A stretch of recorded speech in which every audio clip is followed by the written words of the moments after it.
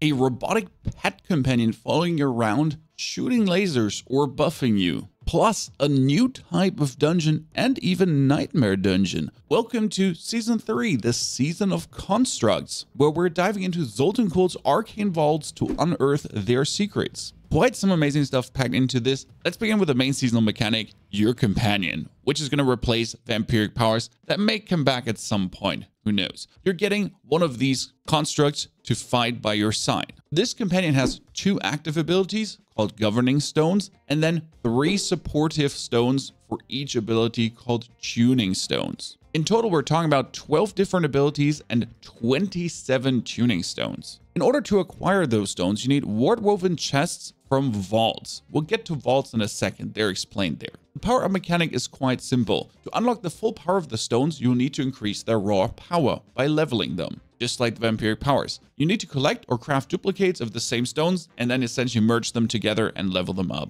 Little mini game. There's already a whole list of the governing and tuning stones, and I'll have a separate video coming where we deep dive into the combinations possible for the Necro and other classes. Generally, you have offensive abilities, Firefly, deploy a small construct that lands on the target and explodes 3 times dealing damage, or Gyrate, for example, the construct whirls its legs around, quickly dealing damage to all surrounding enemies. Offensive abilities, and then defensive abilities. Protect. The construct materializes a protective barrier on the player for a portion of their maximum health. Oh, that sounds very good for an overpower build. Or Reconstruct. The construct channels a reconstruction beam, healing the player for a portion of their maximum life over time. Also intriguing. Plus, there is even a damage boost coming. Administer a quick flash of adrenaline to the player, granting bonus damage for a duration. Right now, the protective stuff sounds, for me personally, more interesting than any offensive stuff. I would say that if the tuning stones, and here again, you choose 2 of the abilities, okay, 2 of the 12, and then you have +3 to tune what you put out. For example, and this one is very good, breaking support. Damage from the supported skill instantly destroys enemy barrier effects. In addition, there's a chance to make enemies vulnerable. What does Necro struggle with? Making things vulnerable. So if I take the breaking support now, and I add that to the Gyrate, the construct whirls its legs to do area damage, then I already have another ability that as an area effect could make everyone vulnerable, perfectly merging with my Blood Surge build, for example. And you can obviously take 3 bonuses for one of the skills. Now you could also then decrease the cooldown of the supported skill to get even more vulnerable. And you can make the supported skill do burning, electrocution, poison, or shadow damage over time. Most interesting thing though, resource support. Players gain an amount of primary resource when the supporting skill first deals damage. So right now we can make vulnerable, regain essence, and reduce the cooldown of the skills so we do more of that.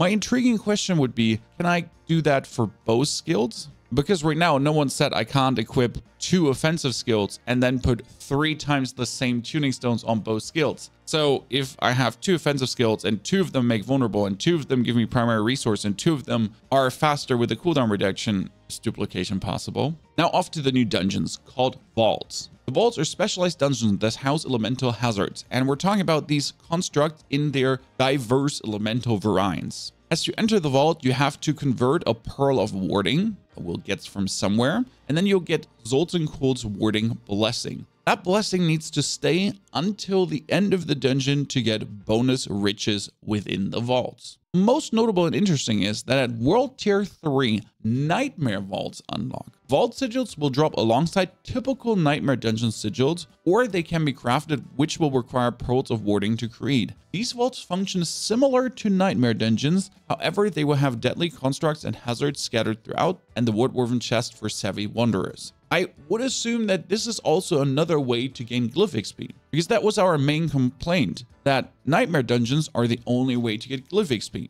the actual Nightmare Dungeons, and they can be getting boring. So now I can do the seasonal content as seasonal Nightmare Dungeons to get seasonal rewards and buff my minion and buff my pet.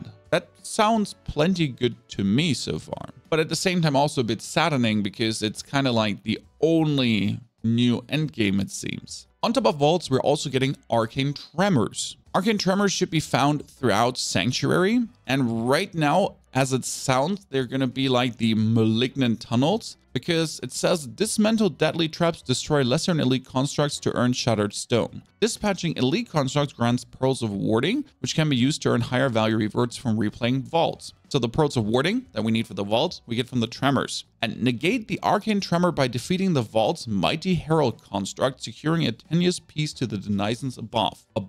Which means the Arcane Tremors are the new Malignant Tunnels, this time constructs in, and there'll be a champion that's guarding it. Right now, my base assumption might actually be a very good way to level, that you're essentially spamming Arcane Tremors to level up instead of being in the overworld. Probably the way to go. Now, the leaderboards in Gauntlet Dungeon are delayed. The reason being, they want you to experience the seasonal mechanic first, or it's not ready.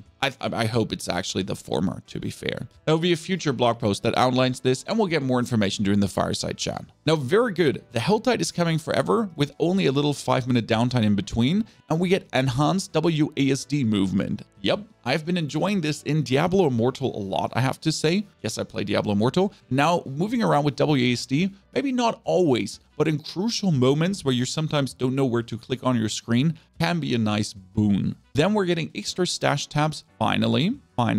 One single additional stash tab, not more, not tabs, one. Then quality of life updates all in all. We've also made improvements to relocating your skill tree, improvements to UI when trading gold, increased rates to earn the items needed to summon the beast, the eyes, and more. That could mean literally anything. Full patch notes are to come on the 19th, and that's where we'll break them down even more. Now, that is it already, to be honest. So we're getting the leaderboards we talked about. You get an AI companion that guides you, topic AI very big, and that will make some of your builds OP due to the supportive or damaging skills that he has. Now, the robot is pretty cool, and there's quite going to be some variation of the skills to use. It also might be that only 1 or 2 combinations are viable. Time will tell. All in all, I'm happy, and I'm still waiting for the class changes, but I can't shake the feeling that I was somehow expecting more, especially when it comes down to endgame content, because the new gameplay loop will be right now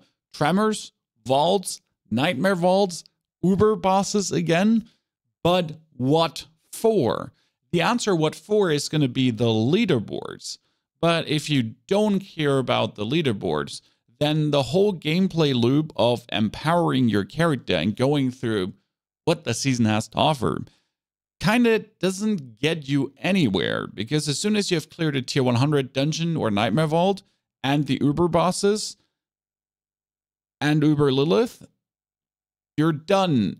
Now, I do believe this will definitely offer at least a month of content for me as the creator, which means 2 months, 1.5 months for the casual player. Is pretty good, and I'm looking forward to the new way to level with Arcane Tremors. What are your thoughts? Giving this season a pass or excited? Also, do wait for the class changes, because that might bring quite something. Plus, if you're unsure how to level super fast, well, there's a guide for you, which will get updated as soon as we know more about the Arcane Tremors.